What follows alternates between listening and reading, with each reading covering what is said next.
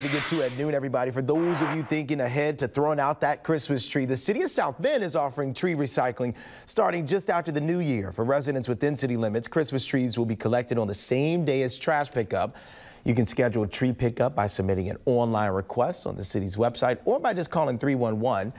They ask all decorations be removed from the tree before you set it out to be recycled. So the garland, of course, the ornaments and everything else in between. Tree pickup will run from January 2nd through February 1st.